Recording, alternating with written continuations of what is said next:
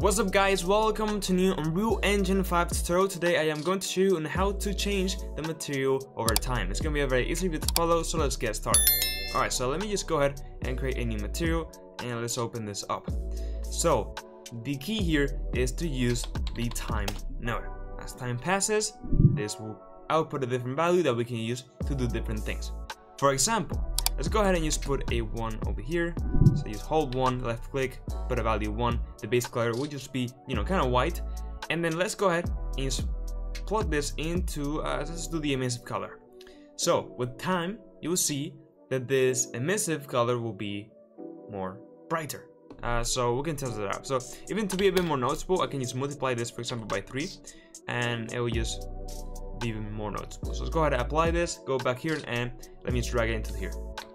So now if I press play, you will see that it will start like this, and slowly it will go ahead and gradually get brighter and brighter, and this will be forever, okay? So there are also a few more things that we can do. For example, instead of just passing the time, we could do a sine wave, and like this it will basically go up and forth. So as you can see, now it's like a disco ball. It's being more intensive and being less intensive.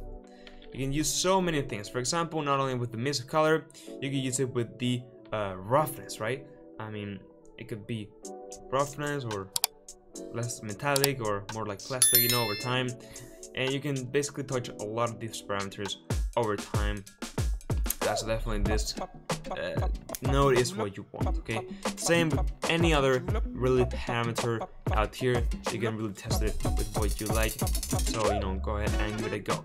So that's it, guys. If you found this tutorial helpful, I would really appreciate if you like the video and subscribe to my channel. Check out my Patreon and YouTube members. Join my Discord server and follow me on my social. Now, yes, well, I said bye-bye.